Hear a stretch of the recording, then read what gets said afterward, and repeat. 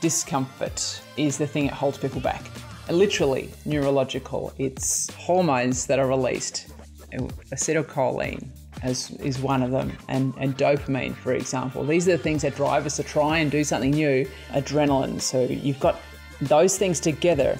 If you can get your body to release those three things together, you're going to try something new and you'll feel an agitation because that's the adrenaline. But if you sit with it for 10 to 15 minutes, you get to a place where you're in more of a flow state. Focus much better if you can push through those first 10 to 15 minutes of something, whether it's study, whether it's going to learn something, playing an instrument.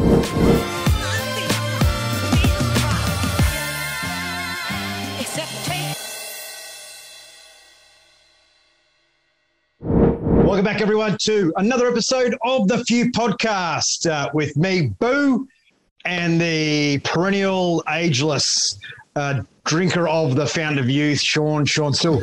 Hey, Sean, how are you, mate? Great, Boo. Yeah, it's all good up here, mate. And it'd be good one day when we actually can do a podcast in person. That would be awesome. But in this day and age, we just need to keep using the wonders of modern technology. I'm glad you got your camera working too. That was a little bit of a hiccup at the start, but all good.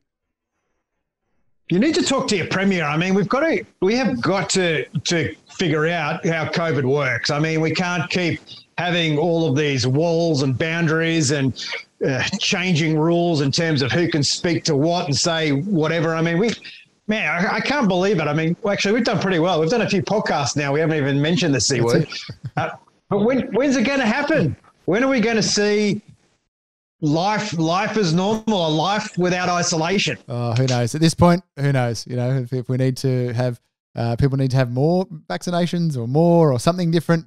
But I'm sure the premiers will still make their decisions to close the borders, particularly here in Queensland. A very itchy trigger finger on that one. So, but anyway, we digress. Crazy.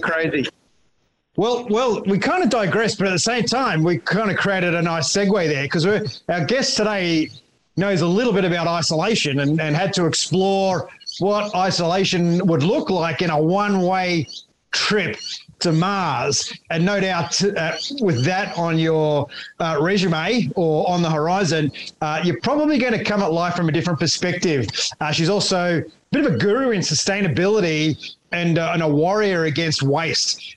So with no further ado, let's welcome her to the Few podcast today, Dianne McGrath. Thanks so much for joining Sean and I. Thanks, Boo. Thanks, Sean. And I'm for those who are wondering which border I'm in at the moment, I'm in the ACT, so a tiny little hole, a little bit isolated as well, especially when we had our lockdowns. We couldn't even go 10K because it would take us into New South Wales. Oh, yes, it wouldn't. It would have. So, well, was that similar to the training from Mars, though? Like, is that isolating or very similar? Well, I ended up having to quarantine. Camera, mate.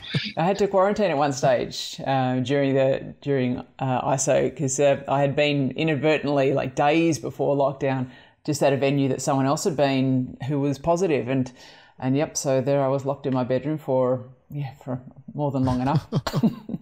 So obviously, Boo started with the kicker here, this concept about a one-way trip to Mars. I mean, I'm intrigued. I'm a bit of a nerd. I love watching what Elon Musk's doing with SpaceX and seeing Richard Branson float. And the movie Martian. How good was that movie? Movie Martian. That's it. So tell us a bit of the story. I mean, there's obviously something to this. It sounds great.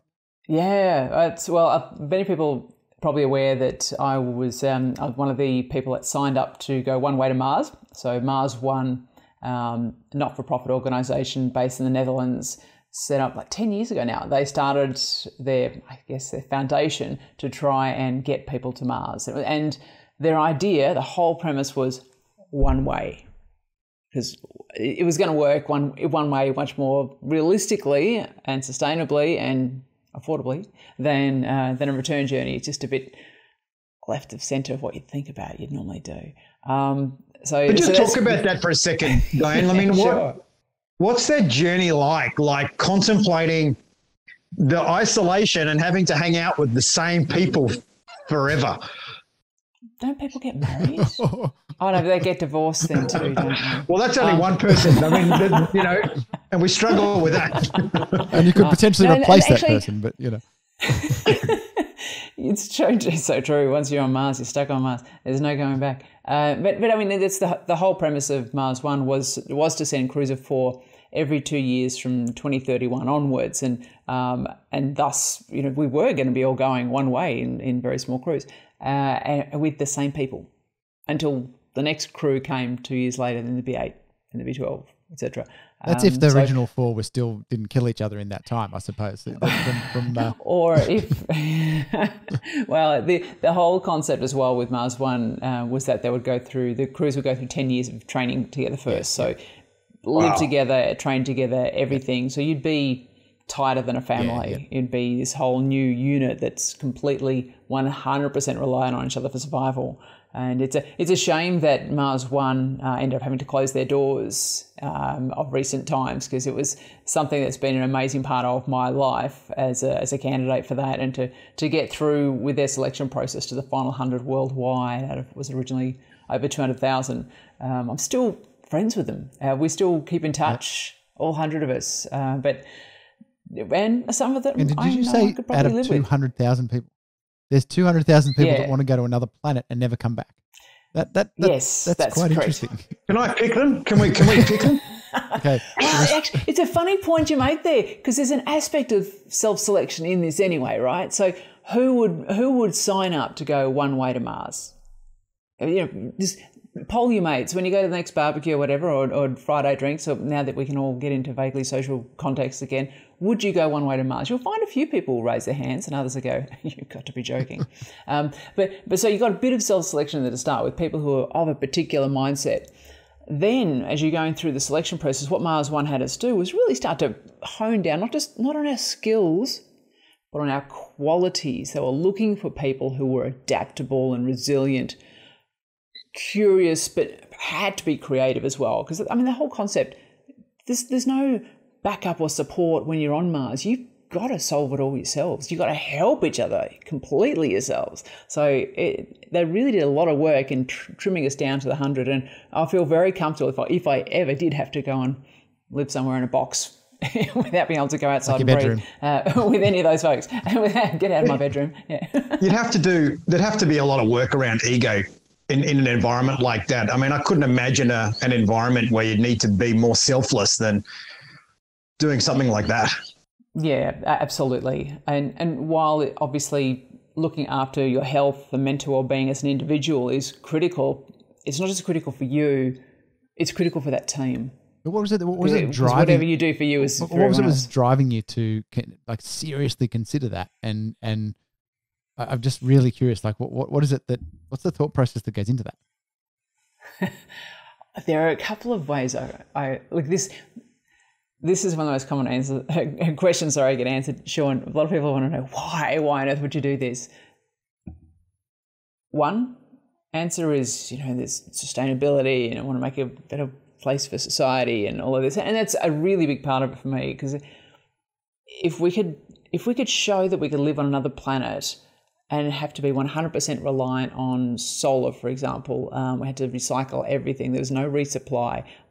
Everything's 100% renewable. The works, food, secure, closed system, everything.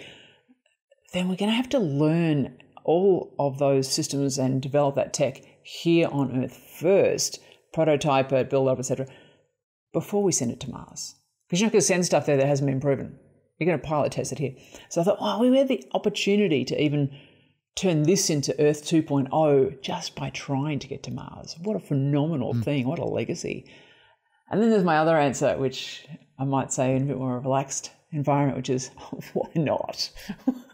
Why not? Because what an amazing thing to do in life, to go and, well, for me it would be retire on another planet. Don't have to worry about ever earning an income again.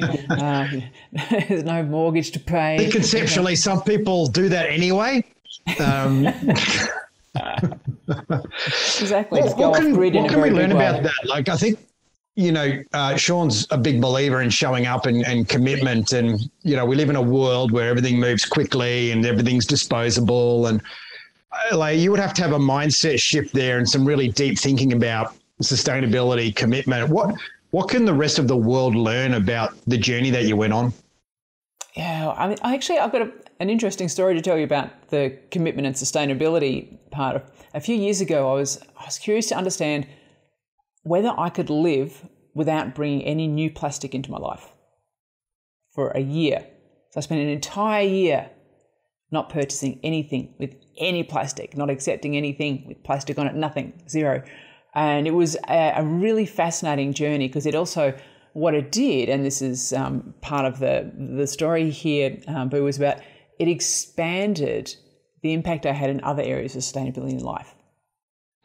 So by taking one journey towards one thing that's very focused, but really seeing what's possible with it, I ended up being able to do a heck of a lot more. I found myself recycling things I didn't realize were recyclable. Ended up buying food that was more local, so supporting local economy. So it changed not just one field of behavior for me, but a broader one entirely.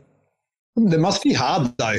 Like what gets sold these days without single-use plastic? I mean, yeah, well, actually, now that, in our post-COVID situation, there's a lot of single-use stuff, isn't there? So I think we did fall back into that for the last couple of years while we've been going through this, because plastic's got a value and a purpose in life. Don't get me wrong. When plastic came out, it ensured that we could have safety and hygiene with our medical supplies and things of that sort of nature that are really important to us.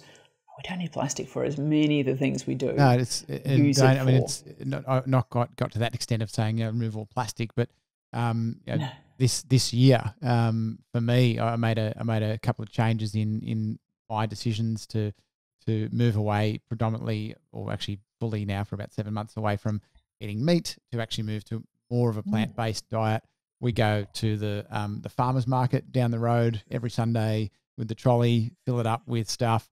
And that's one of the things I've noticed is that there's no plastic, because you've got, you've got fresh food. I needed to buy a second fridge because of how much space it takes up, but which is, it's like they got solar powered. But the point is that there's no plastic anymore. It's like, oh, we've got, glass jars, we've got, all other stuff. We've avoided buying plastic on purpose. And it actually wasn't that difficult. If you go to a farmer's market to buy, some Brussels sprouts or something, they put them in a brown paper bag rather than, or just put them straight into your green shopping bag, because you're going to wash them before you use them anyway. And it was like, you don't need these plastic bags that come on a roll, or there's a lot less of that stuff that I've even noticed. As you said, it's made a difference not only in that, but in changing what I'm eating. It's actually changing the environmental impact I'm actually having now. And I'm now teaching that to my kids, and they're now starting to eat some more similar stuff, which means that by changing one thing, it's changed a number of others as an unintended consequence in a positive way. Absolutely, and it's sort of like the way that the Earth spins on its axis. We get really cool stuff, such as not just night and day, but when it works in conjunction with how the moon is moving through its orbit as well, we'll get different shifts in tidal currents. Really cool stuff just because the Earth is turning. But it's not the function of why it turns, but these other really fascinating things happen just because it turns. And I think this is a great example of that. I struggle. I think when you start getting above the stratosphere, like I used to love it and astronomy, but then your head starts to explode. Like when you genuinely try to comprehend it, it's like, boom, a billion of these things. With the one sun we have, and there's a billion of those out there. I mean, I think I take my hat off to quantum physics and space explorers. I think it's absolutely brilliant. And for us, getting to Mars is a big mission, but in the concept of the universe, it's like 2 grains of sand next to each other on a beach. That's crazy. Yeah, absolutely. And if it wasn't for the different interests and passions of all of us in our lives, we wouldn't have the extraordinary kaleidoscope of beauty in this world. So, and whether that's art or in the business world, or even just the ways that people enjoy their leisure too, it makes worth getting up. Absolutely. Get up in the morning. Touching on sustainability again, one of the things that came up when I was reading the background information and the things that you've done and the things you stand for and stuff is a question that came for me is, how bad is this problem of waste? And of wasting food, of wasting perfectly good and maybe not so good, but of the way that we do things and how much waste is created from that. Yeah, well, food waste, I could go on for hours about this, Sean. I won't. Because, you Need 3 episodes for that. So. Exactly. It's part 1. So part 1, we're going to discuss the problem. Part 2, we'll go through some of the solutions. Can we have a PowerPoint presentation as well? No. Honestly, it is a big problem, but a lot of people don't realise they're wasting food.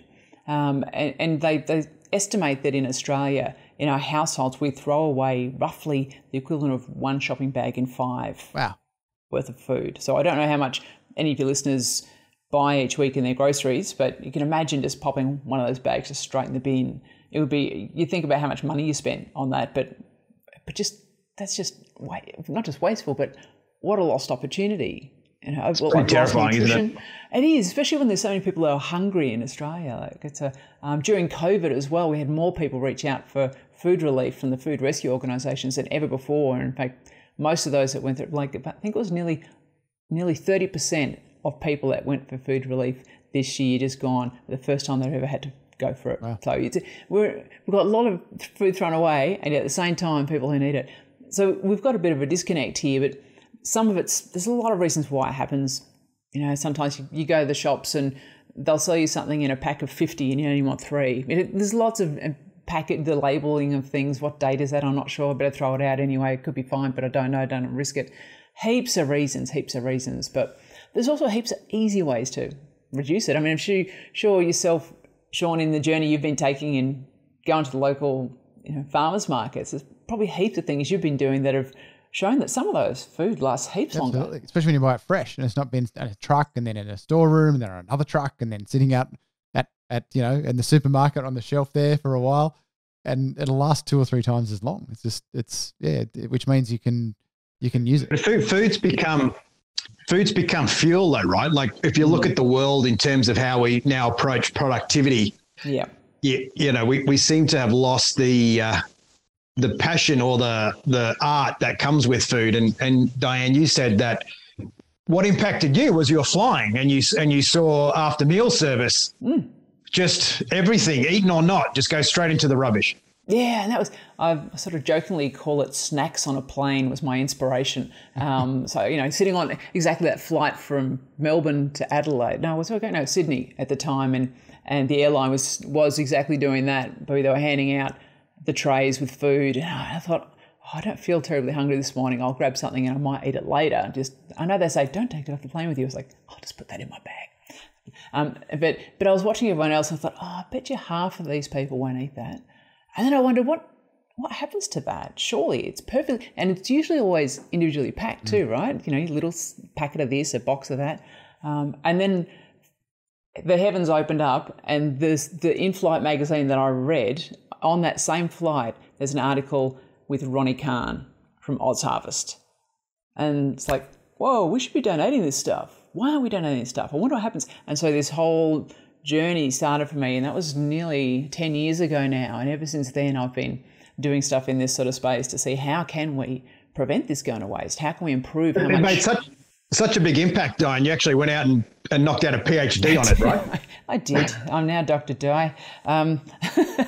It's not something I ever expected to be doing, working in waste. Doctor. Waste doctor. Be nice if it was WAIST. I'd be a health and fitness guru, but I'm not. I'm a food waste guru. And so that's this area, though, everybody loves food in some capacity. And while I recognise, Boo, what you said about it being fuel to some people, it really is. Some people just do see food as fuel. Functionally, it has nutrition, it has carbohydrates, protein, fats, etc., etc. But what is it that we enjoy the most about food is when we socialise with other people, when we connect with the farmers markets, the people that grew it, and we sit down around a table and enjoy a meal together or go out. What a novelty is that without a mask on, and eat a meal and laugh together. Food has so much more cultural value than just the fuel that it is at some times. And if we connect with that cultural aspect of stuff, that can actually help us eat more of it too and waste less. I think more of our celebrity chefs need to look at what we can do in that space. Like, how can we creatively teach people to use some of those unusual ingredients or the leftovers that they don't know what to do with? This is one of the things that I've learnt in a fairly, or at this time of recording this, 7 months into a new relationship. And one of the things I've noticed from my partner, she will open the fridge, and I'll open the fridge and go, we're going to have to go to the shops. She goes, what do you mean? And then she'll knock up some amazing thing. And I'm like, and she'll use the stalks off the broccolini, because she's used the top bit for something else, keeps the stalks, chops them up fine, then puts them into a risotto or something. And you can tell the difference. She goes, oh, no, don't throw that out. Keep that. And I'm like, for what?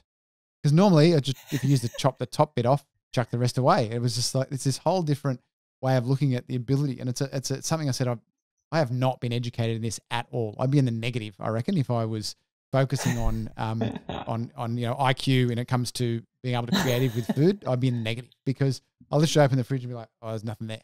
But she'd create a whole meal out of just the leftovers. It just blew my mind. It's an education thing. That's what it is. Education gap.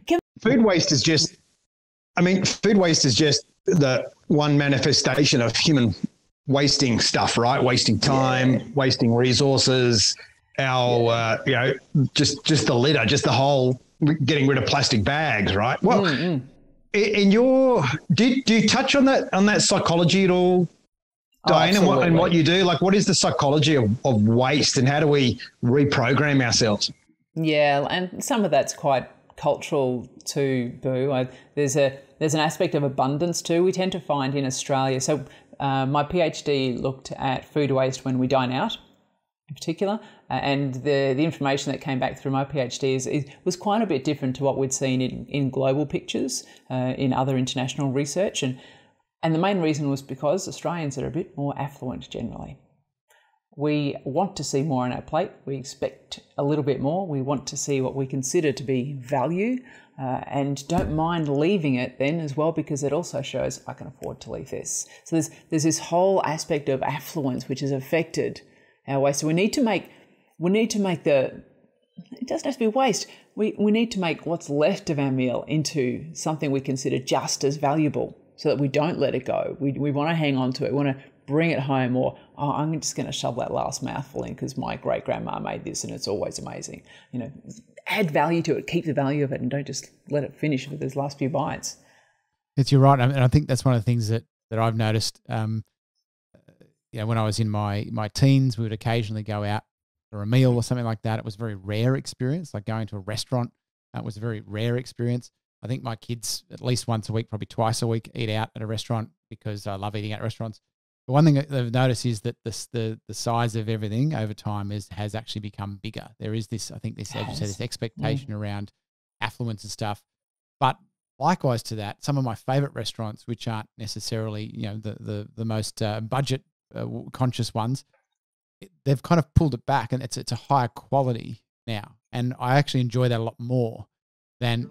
Realize you're so sophisticated, mate. Mate, I just thought you were like it's been hanging around you, but it's helped to polish the edges, of the rough diamond.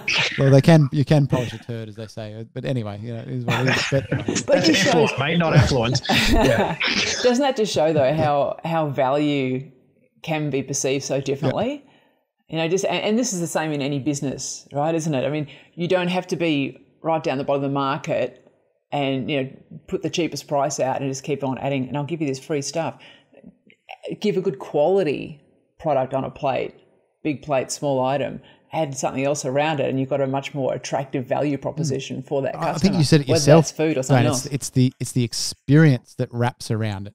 If you've just got a giant meal and the experience is average, you're probably not going to remember any of it. But if you've got maybe a smaller meal that's really, really nice and all that sort of stuff, good quality ingredients and everything, but the experience of having that meal, that's what you're going to remember. You're going to go back to that restaurant again.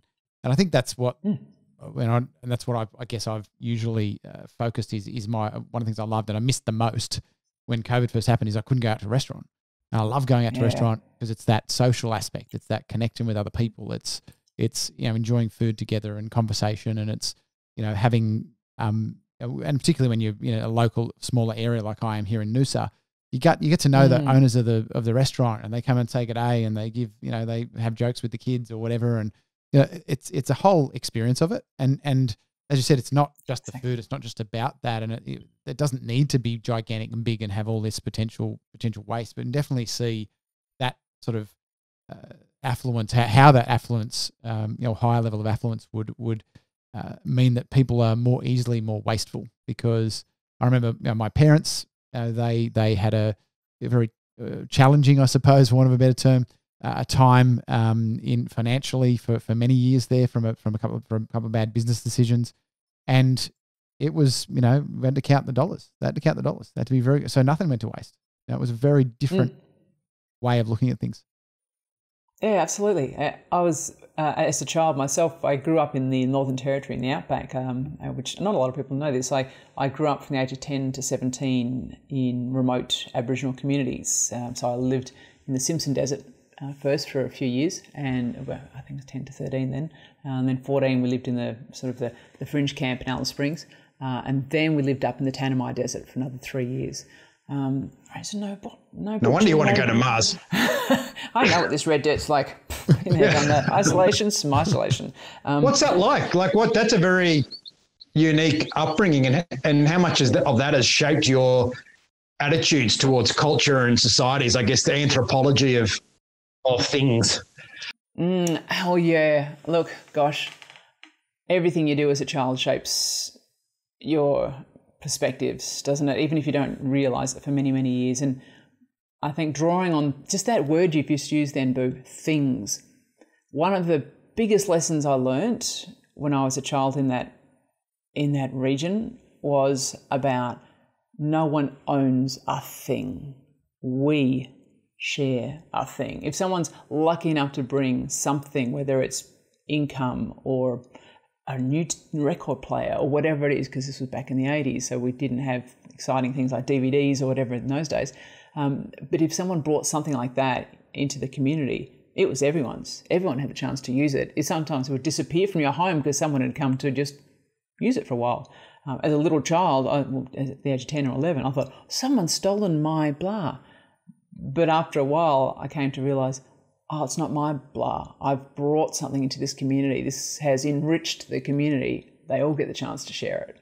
So that was a phenomenal learning as a child, and has definitely influenced a lot of the things I've done in life, for sure. Well, that Mars thinking, I would presume, is exactly the same, right? Like there's the community stuff that you all need to utilise in a way that delivers outcomes that sustain life. Yeah, absolutely. Absolutely. And I think it's like I know we've been talking about this before offline as well the other day, that in marketing, because I used to work in marketing for many years, there's this concept of growing the pie. When it's a competitive environment, everyone's fighting for their own slice of the pie. But if you're in an isolated environment or a small community where the market's only it's this big, those other players aren't going to be around if you try and fight and get all the pie. That means you're also not going to have customers too, because it's a tiny community. So the best option for all and for you is to grow the pie. So what can we bring into a community? What can we bring into a competitive environment that actually grows it and makes it sustainable for everybody? I stole that, by the way. When I was in America, I used that to try and explain to people how you partner in another country. Yeah. Right. You're not growing your slice of the pie here. We're growing the pie. And look what happens to your slice. It happens to grow as well. Mm-hmm. So I appreciate that. That was a nice little metaphor to influence an outcome there. Oh, absolutely. and that's look, we haven't even touched on that, Dianne. You're like a pretty full-on, serious, high-flying marketing exec too, right? Yes, I have been. My final formal marketing role that I had was with GSK, so GlaxoSmithKline. I was in charge of $1 billion portfolio of childhood immunisation vaccines for the world, and I was based in Europe, and I managed this huge portfolio, and I bet every single one of the children you know, and probably you, have been jabbed by it. But it was a fascinating, that particular role. I was in marketing for many years prior with a number of other brands as well, but looking after the portfolio that worked across just about every single country in the world was a really extraordinary experience, because you had to develop a way of storytelling and connection with the brand that could be universal but not be so single-minded. You had to allow for flexibility that recognised and allowed local input and cultural recognition. So that, but you had to somehow find a way that you had as they say in France, that the fil rouge, like the red line that runs through everything, that everything else could connect to. That's true. Yeah, and that's a that's a big challenge for multinationals, and some do it really well, and some do it terribly. Absolutely. You look at, say, Nike are a great example of a brand that is consistent with, they've got their swoosh, and that could be, as long as it looks the same, and as long as contextually it's still demonstrating the same sort of outcome for that user experience, to take your words there before, Sean, to really reflect that experience. Why can't that be done in different cultural viewpoints? It's a good point. Like, what do nothing to do with sustainability or food waste, but what are the biggest mistakes people make and business owners when it comes to their brand? Oh, golly. Another 3 episodes sometimes, in that, is there? Yeah. Exactly. Let's just make it the top 3 things. Top 3 things, top 3 mistakes in branding. Inconsistency is probably one of them.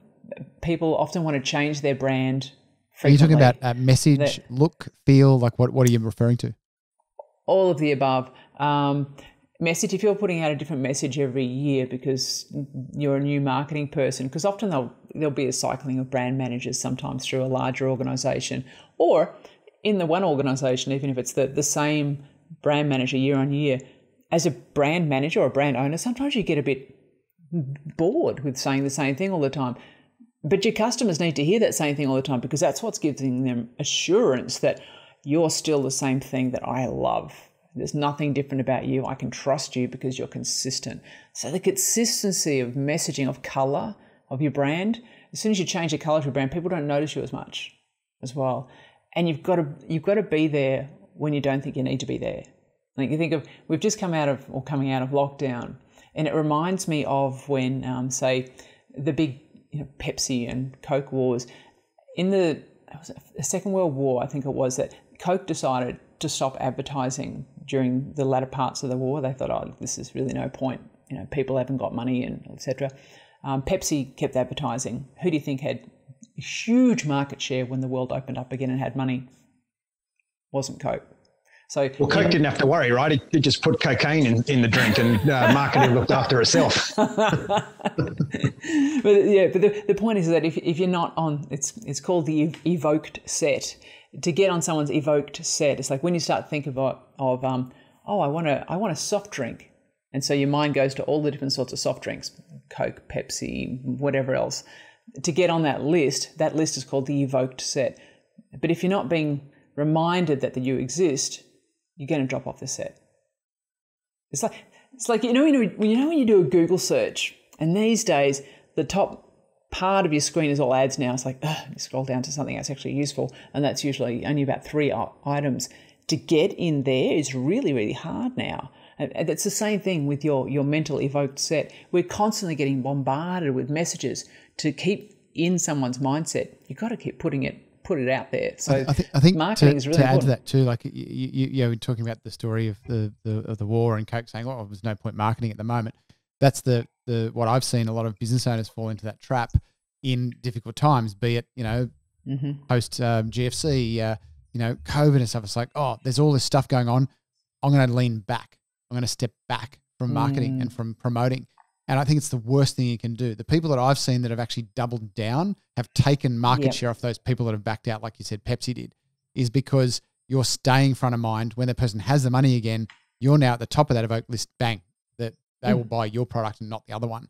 And I think that's the thing that particularly small business owners are making mistakes, and even the bigger ones, is you if anything, double down while everyone else's bait's out of the water when they've gone home and packed up their fishing gear. Well, put more lines in. Because you're much more likely to catch the fish then. Yeah, and I took that sort of personal philosophy to my life during COVID lockdown last year. I was in Melbourne, and at the time I lived in a tiny studio apartment. I had no balcony. I think I really was living in a box for our extraordinary lockdown last year in Melbourne. Horrendous. Anyway, but lucky you did your Mars training, so that was still good. I've done quite a bit of isolation training. So some aspects are like, I've been there, done that. But with this one, I thought, well, and Mars One was pretty quiet at the time. They were like, oh, well, it's COVID. No one's investing on anything at the moment. So we're really finding it hard to bring all of you guys together, because the next stage of selection was they were supposed to bring all 100 of us together to go through this final stage of selection to trim us down to those who would be trained to go. And I thought, well, Mars One's on pause. All these other companies are on pause. I don't have to go on pause just because they are. In fact, I didn't. I did exactly that. I doubled down. I kept my my rod in the water. It's like, well, what can I learn from this experience? How can I make sure that when this is over, I'm more Mars ready than I was at the start? And so, I started learning even more about what my body could be facing if I go to Mars. What could I change? What could I alter? And biohacking. One of my hobbies is I'm a biohacker. What could I biohack with little access to the usual tech that I would? I really doubled down during that time. No pause. Tell us about the biohack now, because we're actually not talking to Dianne version 1 right now, right? we actually are now in a conversation with Dianne 2.0. 2.0, that's correct. And so how do we upgrade ourselves? What did you do? How did you define that transition? Yeah. Well, I applied a very scientific sort of method to it, and I'm not going to be flippant about it. I actually did. I call it the scientific method because it really does apply the way you approach anything in science. You get curious about it, you examine it, you plan it out, you prototype stuff, and you monitor it and you tweak it, etc. It's part of design principles as well, and so I'd spent all this time, like when I first got shortlisted for Mars, I realised how incredibly risky it was. The chance of losing my hearing, vision, becoming brittle bone to be worse than osteopenia, just phenomenal impacts on my body. And I thought, well, that doesn't sound very attractive, but I really want to go to Mars. So how do I make sure those things don't happen? So I started working on changing my physiology. I started trying to work out, well, if that's what could happen, what else might happen if I took a different approach? And I first looked at the things that might impact on that, like say bone mass is a really good example. So normally people lose or women in particular, lose between 1% to 3% of their bone mass year on year as we hit 40s, 50s and so forth. And I'm 52. And at that time I was in my mid 40s and I was told, you're going to go through menopause, you'll lose up to maybe 20% of your bone mass. That's just life. You're a woman, too bad. And that is also what happens to astronauts. They lose 20% of their bone mass in 6 months in space. Yeah. Something that takes women 5 years to lose, they lose in 6 months. Phenomenal. And I thought, hang on a sec, I'm both of those things potentially. Woman, astronaut, that's really not a good picture. So I learned a lot about what breaks bone down and why that might be happening. And I started to work with, brought in specialists, and I know you guys are big on this too. Like, even though you might be phenomenally successful in whatever you do, you always bring in experts to make sure you can be the best. You really can optimize stuff. So I brought in endocrinologists. I worked with guys from overseas. I looked to research the scientific evidence and that as well, and started playing around with new tech. And I've managed to, instead of having my bone mass decrease year on year, for the last probably 4 years, it's been increasing about 2% every year, which is phenomenal. And I have my back in particular is, you couldn't break it with a Stovey pole. It's stronger than a 20-year-old's. That's a telephone pole for anyone that's not from South Australia. Sorry, Thank you. I didn't know what the translation was. Thank you, Boo. Sorry, I used to live in South Australia for a number of years, so Stovey pole is a telephone pole. So yes, you could. I've got a very, very strong back. It's not very breakable. I remember you and I having a chat about this, Dianne, because I had the same thing with an autoimmune disease that makes you osteoporotic. They say the same thing. You've got to take this medication, and then you read about it, and you're like, well, if you bear weights and use your bones and put some pressure on them and make them work, and it was literally 18 months, doubled my bone density, and the endocrinologist that I was seeing was like, what? How did you been taking the medication? I said, no, I didn't take any of it. I've just been lifting heavy weights at the gym. That was a long time ago. Obviously, don't look like that now. But certainly at the time, it made a big difference. Absolutely. But if you hadn't have researched it and worked out for yourself, well, why does it have to be, what's going on here, and just trusted one person's perspective, you would have been on a pill potentially that may have worked a bit, but also may not have. And not that I've got anything against medication. Medication is invaluable when it's needed. Absolutely. I do not question that at all. I worked in the pharmaceutical industry for a long time. Absolutely critical. And so thus, but fit for purpose. Yeah. One of the things what do we need? That piqued my interest is a couple of years ago, about a year ago, I think it was, maybe now, I went to an optometrist because I'm having to hold things a little bit further back now that I'm 46 and stuff. And they said, oh, that's just what happens. Your eyes wear out, and this is just what happens. So now you need glasses. And I'm like, but not every day I need glasses. And I find when I wear the glasses, I need to wear the glasses more. So I've avoided wearing them probably worn them 10 times when I'm really ultra tired or something, just to get through a period of time. But you mentioned there's something about biohacking, your eyesight and stuff like that. Any tips for those of us that are in this stage of life where we're starting to have to get a selfie stick to be able to read a book? Well, some people might take the short way and take a photograph with their phone and make it larger. When that's useful, it's good for a menu. It's good for a menu, but that's probably about it. This is something which can be reversed over time, and I think people forget that our eyes are also that the focal length that changes for our vision to be clear is muscular. So it's a bit like what Boo was doing to increase his bone mass. He realized it's like, I've got to lift heavy stuff. I've got to do some things that create force, that create tension, that push things to change. If we don't give our muscles, our bones or whatever, a reason to change, to adapt, they don't have to. So exactly what you were doing there, Sean, by not wearing your glasses all the time, it actually will force your eyes to try and work a bit harder. And there are little techniques you can do. Definitely visionary stuff in distance. We're often in rooms and or in Zooms. Look away from your computer every 90 minutes or whatever. But not just look across the room. The room is still only a couple of meters away, the side of the room. Look out a window. Look at something which is probably about 1 kilometre away. Try and trace the outside of a tree that is that far away. You won't be able to do it straight away, but over time, if you do that regularly, you'll find you'll be able to see things. Your muscles will have a greater range of motion. There's some imperial data around that through pilot selection. Like they know that if they recruit rural kids that come through, their eyesight's always markedly better than city kids because their whole life is out and looking on the horizon and trying to find things. And that's the biohack is we need to like schedule about another rack of about 5 podcasts, mate. And I think we'll be able to unpack. Episode 1, biohacking your eyesight. Episode 2, biohacking a bad attitude. Episode 3, biohacking your ego, or whatever it is. Yeah, exactly. I think we have the capability to learn so much here. So Dianne, what would you sort of, like you've obviously facilitated a lot of change and transition in your life. Yeah. And for a lot of people that feel like they're in a rut or can't quite get there, what are some of your hacks there in terms of what holds people back and what's on the other side when you break through that wall? Discomfort is the thing that holds people back. And this is completely neurological, literally neurological. It's particular hormones that are released.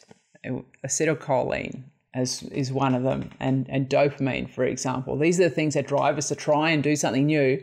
And the acetylcholine, and as well as that, there's the adrenaline. So you've got those things together. If you can get your body to release those 3 things together, you're going to try something new and you'll feel an agitation because that's the adrenaline. But if you sit with it for 10 to 15 minutes, you get to a place where you're in more of a flow state. So, and that's anything, absolutely anything. The body does that for adaptation. Absolutely. You will focus much better if you can push through those first 10 to 15 minutes of something, whether it's study, whether it's going to learn something, playing an instrument. Your first warm-up exercise, like one of the things I learnt to do during COVID lockdowns has been to draw. And it's one of the things you build into that is the warm-up period. This is the time where you can draw your most crap picture that you'll draw ever in your life. Because it's okay, because you're going through the discomfort. It's like, oh, that doesn't look like an arm. It's certainly not an eye. Just go through that stuff because, like, it's okay. You'll get through that bit, and then there it is. Yeah, actually, so I've not heard it communicated that way, what you're saying. It's like, I've heard lots of things about people saying overcome, you've got to go through discomfort, you've got to push through, but understanding it on the level of what our neurology, of physiology, of what our bodies are releasing to support learning of something new. And no one ever said learning something new is comfortable, but if you know that if you stick it out for 10, 15, maybe 20 minutes, then on the other side of that is where that growth is really going to start to happen. Once you've moved past that, that makes it really tangible. And I've heard something before. Someone actually said, I just reminded now, they said, set a timer for 30 minutes and always do it for at least 30 minutes. And I think they're referring to the same thing, that by that time you're past the discomfort, the peak of discomfort, and now getting into a state of flow where you're more receptive to learn. So that's a great little hack again, which is awesome. And it fits in nicely, that 30-minute thing you're talking about there, Sean, fits with the body's natural daily rhythms. We've heard of these things probably called circadian rhythms. People have heard of that. That's like the 24-hour cycle our body goes through for sleep and wake and all of that. But there's another rhythm that we have each day that happens every 90 minutes of the day. It's called ultradian rhythms. And these are like almost like mini versions, peak, trough, every 90 minutes. And so you'll find if you're sitting working, after about an hour and a half, you're really like struggling. If you're like, no, I'll just keep flogging through this. I'll keep working on this report or whatever it is. Got to get up and move out of it. Then come back, and you'll come back in after about 15 minutes of doing something totally different. Come back in, and you'll come in when it's still going to be that struggle time.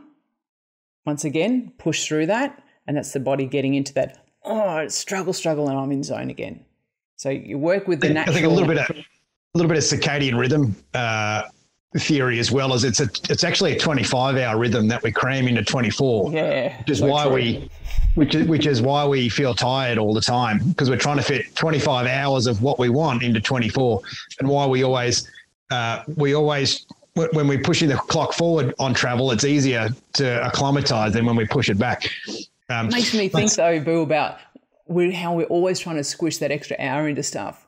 Why don't we try and take less? Like, we're trying to do less in the time. I've definitely found that. Definitely found that works. Going from doing 80 to 100 hours a week for over 7 years, being nearly 20 kilos heavier in weight, having clinical depression, like all that stuff all at once, which was not a great period of my life. As I say, I won't change it because it's made me who I am today, and it's given me a lot of learnings and tools. But one of the things. Yeah, but I tell you what, mate, geez, you're so much harder to get hold of these days, honestly. but giving yourself more space to what I've found is that the harder you push, the less effective you are. And if you can pull back, you're going to be more effective in those periods of time. And I think one of the things that, and I've seen this a lot in my inner circle group, working directly with business owners, it's such a common thing. It's like, I'm putting this thing off, I'm procrastinating on this, I'm not doing that. And it's that perception that this thing is going to be hard. And I think it's not actually what you're saying is what little sort of association has come up here. It's not just the thing that they're doing is going to be hard. I think we're preempting the feeling that's going to happen when we try and do this thing that's new and we want to run away from it. Right. And so if we realize there's that 15 to 20 minutes and then when you get to, and I was doing it the other day, there was a thing I was putting, I had some, emotionally personal kind of stuff, and I'd put it off for about 3 months. Oh, I'll do that Monday. Oh, maybe Thursday next week. Maybe the next week. And I kept putting it off.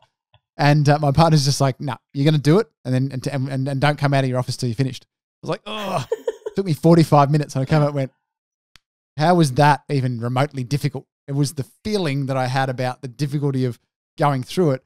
Did it in 45 minutes, walked out and went, I just feel like a knucklehead now because I could have done it 3 months ago without causing myself all this anxiety or stress and guilt of not doing it and of pushing it back, because I don't generally do that with anything. I'll be like, right, that needs to be done this week, get it done, bang, it's done, it's out. This is one of those things that was just, it had some emotional attachment to it, and it was like had some deep stuff going on, and I knew how I'd feel starting it, and I did. I felt it for that first 15 or 20 minutes, but after that, it was just like, and the rest of it went in no time, and it was. That's great to see those. Like every time I'm on the podcast with our guests, I'm always learning something new and new associations, and I think that's the thing. It's despite the discomfort, if you know it needs to be done, you need to do it anyway. Yeah, and that's usually what drives me to do something new. If I feel a bit uncomfortable about it, it's like, okay. So was that like running ultramarathons, extreme distance cycling, sailing in gale storms with tall ships and all these other fun stuff that it sounds like you've done in your spare time whilst training to go to Mars? Absolutely. As Jocko so eloquently puts it, embrace the suck, right? Yes, embrace the suck. Because, well, I don't know. I don't want to be there, whatever your philosophy is. I don't want to be the pearly gates or the last days and go, oh, well, I got up and went to bed every day, whatever. I want to sit there and go, wow, that was a fascinating time, wasn't it? I'm so pleased I was here for that. Yeah. So what that means, though, I know if I want that sort of end day experience, I've got to push through the stuff that I know is going to be rubbish sometimes. Absolutely. Because it's going to be, I know, like you said there, Sean, you know that after you push through the bit that you know is uncomfortable and painful, that's where everything opens up. There's also the reward. Always. The reward comes at that time. You feel the reward. Yeah. I'm sure there's dopamine hits and all the rest of it, and you feel like you've achieved something. And I think that's what you're saying too, is that thing about if you get to the end of your life and you're looking back, you're not going to regret the things you did. You're going to regret the things you didn't do, that you weren't game enough to do, or that there was too much discomfort to actually move through and do them. And I think that's a big, I love that philosophy. It's a big part of my philosophy on life as well, is not to live with regrets for one, but also look at those things that, and I myself haven't done an ultra marathon, but I ran Sydney Marathon only once. Long story, but 5 hours and 17 minutes later and feet that were twice the size as usual, I still finished it. I couldn't walk for 2 weeks afterwards, but I still managed to finish it. I'm never going to do it again. But I put myself into that discomfort. I did the training for it, and didn't realize that flying back 40 hours beforehand gave me DVT and caused all sorts of medical problems that I didn't realize I had. But the point is that there were things there that I never ever thought I'd do. My mate's like, mate, we've done the half marathon. Let's do the marathon. I'm like, sure, why not? When is it? It's in 8 weeks. I'm like, okay, I've only ever run a half marathon before, but surely it can't be that bad. And just said yes, and then tried to figure it out afterwards. Well, and I think that's the approach. Say yes, and then work out, is this feasible or is it not feasible? How do I do it? Doesn't mean you can't then change your mind too. We have the capacity, when we have more information, to go, this maybe is not the right time for this. And don't say no to yourself straight up. Allow yourself to take that step and do the work, and then no, that's a no for now. And for now, that's the thing. It doesn't always have to be forever. Pushing those boundaries, and I think when you get to a certain point in life, you just realize I've lived a good life now. Like I don't have anything I really regret doing, and I don't have anything I feel like I don't want to do. It's a nice place to end up. And I think when you live that life where you define success on your own terms, you're able to give back in a way that's really positive, I think. Yeah, and it makes it like, I love the name and the philosophy of your podcast as well, The Few, and what does it mean? And I've thought about it quite a bit. What does it mean to be someone who's part of the few, or to strive to be in the few? And for me, and this is probably something you might ask later, but I'm sorry, I'm going to jump the gun because it fits in so nicely here, Boo. It's around how by realizing that we may be few, but through that we could become many, and so by focusing on what we do so well, bringing our best to whatever we do, all the stuff that Sean talked about before as well earlier, about then all of the effects that it has on other people. What can we do so that the many grow by what we do individually? I'm a big believer in that you can change the world one person at a time, because I think that's the only way to do it deeply, properly, permanently, is to have an impact on somebody else, and that person has the snowball effect of impacting other people, and that's huge. And clearly, clearly you've learnt a heck of a lot in so many amazing adventures and things that you've done in your life so far. If you were to take some of the lessons, what are the key lessons from that? Go back to, maybe that 13, 14, 15-year-old version of yourself living out in a community in NT, and give yourself, a lesson or a couple of those lessons that you've learned. What would you go back and say to yourself? Probably two things. And the first is it's going to be okay. Because as a teenage girl, and I'm sure teenage boys went through the same sort of stuff for their own way, being part of a community or a group or whatever means a lot. People don't want to feel so isolated. And I did live in a lot of isolation. And so as a young girl, I didn't know if I'd ever have friends or if I'd ever, be able to do anything that was of value in the world. So to just trust, I would say, Dianne, it's okay, just trust the journey. It's going to be okay. You will have incredible friends. You will get to do the most amazing things you never could dream about. You may even get to go to Mars, who knows? But just trust the journey and do the things that you dream about, because they don't have to sit on a shelf. You can make them happen. They are all realizable. And one of the things, and so I'd then tell that little Dianne, that probably 20-year-old Dianne, was given you'll be given a book by your grandfather, and it's called The Richest Man in Babylon, and it was by a guy called George Carlson or something. Anyway, but I remember my grandpa gave me this book when I was around 19, 20, and it was around how to invest money and very simply in a fable. But the philosophy is you give 10% to yourself of anything you earn. So put that aside for yourself first before you pay any of your debtors, before you pay anything else, which is good philosophy in business, sure. Make sure you invest in yourself first. But what I would like to tell 13-year-old Dianne, 14-year-old Dianne, 15-year-old Dianne, invest in yourself first. Work out what 10% you need to give to yourself every day of whatever it is, of time to yourself, of energy to yourself, of love to yourself, of connection with others. What is it that you need to grow? Give yourself 10% of that before you give to others. So that's I love that. That's really profound. I do it every day. Like, that's the best advice you can give to someone that's young, because 10% of your whole earning life is an inordinate amount of time. Mm-hmm. Awesome, Dianne 2.0. That was a really super insightful conversation, and you've obviously got like such a great depth of humanity. It exudes out of you in the conversations, and I think the world and the few are very blessed to have you on the team. So thanks so much for sharing your time with Sean and I today. And that wraps up another episode of The Few. Thank you to our partners, Afterburner, for team building, development and alignment. We understand now how important it is to have the right people around you. Get them on board with where you want to go. Momentum Media, the largest industry publisher in the country, connecting your business to the Australian community. ICMI, Australia's premier speaker bureau, representing the few that do fulfill their life's purpose. And finally, Sean's Inner Circle, the business coaching organisation for small and medium enterprises looking to make that next step. Thanks again for listening in and downloading today. Please leave a review on whatever platform you are currently listening to this podcast, and reach out to our partners who can help you make the transition to the few. Thanks, Boo. Thanks, Sean. It's great to be part of the many. Indeed. Thanks so much.